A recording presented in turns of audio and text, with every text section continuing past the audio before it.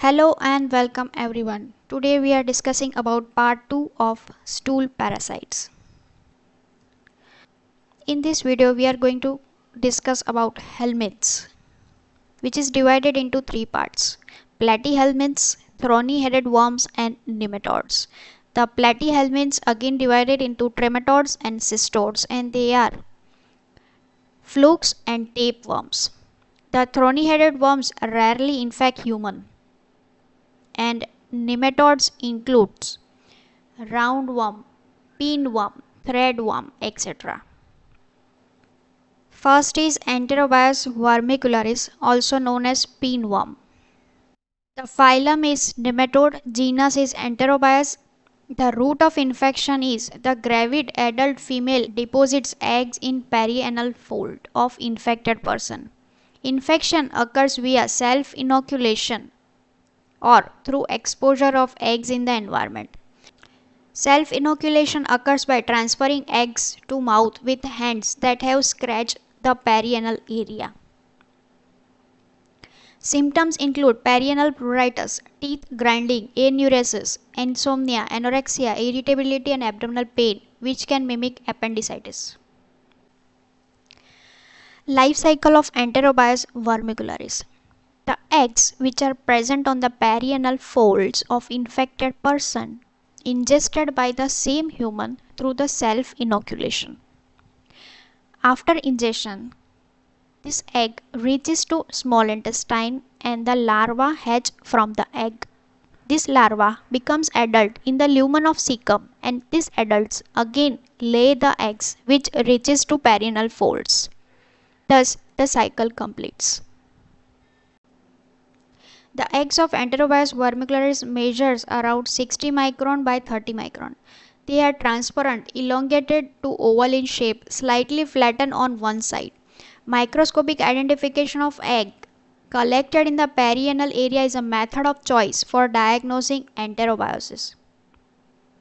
It is done by applying cellulose tape to the anus of suspected patient, especially in the morning before patient's first bowel movement. Eggs will adhere to the tape and can be seen microscopically.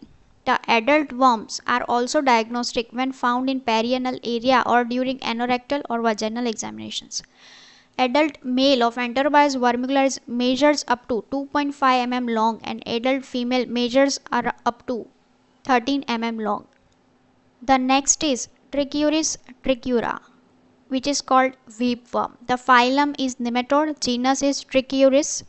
The route of infection is through the soil, contaminated hands or food. The symptoms are patients are mostly asymptomatic, but in the heavy infections, especially in the small children, can cause gastrointestinal symptoms like abdominal pain, diarrhea, rectal prolapse and possibly growth retardation. The life cycle of Trichuris trichura. The unembryonated eggs which are passed in the feces, which are converted into embryonated eggs, and these embryonated eggs are ingested by human, which reaches to small intestine. The larva hatch from the egg in the small intestine, and this larva converts into adult worm in the cecum. This adult worm again lay the unembryonated eggs which are passed in the feces. Thus the cycle completed. Trichuris trichura eggs are 55 micron by 25 micron in diameter. They are barrel shaped, thick shelled and possess a pair of polar plugs at each end. The adult male of Trichuris trichura are 45 mm long with a coiled posterior end, and adult females are 50 mm with a straight posterior end. Both sexes have a long whip-like anterior end. Adults reside in the large intestine, cecum and appendix of the host. Now let's learn about roundworm, which is Ascaris lumbricoides. The phylum is nematode, genus is Ascaris. The route of infection is through the soil, contaminated hands or food. The symptoms include growth retardation, malnutrition in children with heavy infections, and in adults worms usually cause no acute symptoms. High worm burdens may cause abdominal pain, intestinal obstruction, and potentially perforation in very high intensity. Migrating adult worm may cause symptomatic occlusion of biliary tract, appendicitis, and nasopharyngeal expulsion, particularly in infections involving a single female worm. The life cycle of Ascaris lumbricoids. Fertilized egg and unfertilized egg shed interfaces of infected individuals. The fertilized egg, through developmental mechanisms, convert into embryonated eggs. The human ingests these embryonated eggs, which reaches to small intestine. The larva hatch from the egg and can enter the circulation and migrate to lungs. These migrated larvae are coughed up and swallowed and re-enter the gastrointestinal tract. The maturation done in the small intestine. So larva becomes adult in the small intestine, and this adult again shed eggs which are fertilized and unfertilized. These eggs are passed in the feces and thus the cycle completed. Adult worms lives in the lumen of small intestine. A female may produce approximately 2 lakhs eggs per day, which are passed in the feces. The fertilized and unfertilized Ascaris lumbricoids egg are passed in the stool of infected host. Fertilized eggs are rounded and have a thick shell. Unfertilized eggs are elongated, larger than fertilized egg, and their shell is thinner with larger protuberances. Adult of Ascaris lumbricoids are the large roundworm. Female measures around 20 to 35 cm long with a straight tail, and males are smaller at 15 to 31 cm and tend to have a curved tail. Now let's learn the hookworm, which is Ankylostoma duodenal or Necator americanus. The phylum is Nematode, genus is Ankylostoma. The symptoms include abdominal pain, nausea, anorexia, iron deficiency, anemia in heavy infections due to blood loss, and occult blood test is positive in the stool examination of infected person. The infection also causes protein malnutrition, eosinophilic pneumonia, and urticarial rash. The route of infection is through the skin. The life cycle of intestinal hookworm. The eggs are passed in the feces of infected person. The rhabditiform larva hatches from this egg, and this rhabditiform larva converts into filariform larva in the environment. This filariform larva is the infected stage of hookworm. This larva can penetrate the skin of another individual. After penetration of the skin, the larva enters the circulation. It can reach to lung by exit circulation. From there, they are coughed up and swallowed again, which reaches to small intestine. Or this larva can become developmentally arrested and remain dormant in the tissues, which can later reactivated. The reactivated larva may enter the small intestine. In the small intestine, the larva becomes adult, and this adult sheds the egg in the feces. Thus the cycle completed.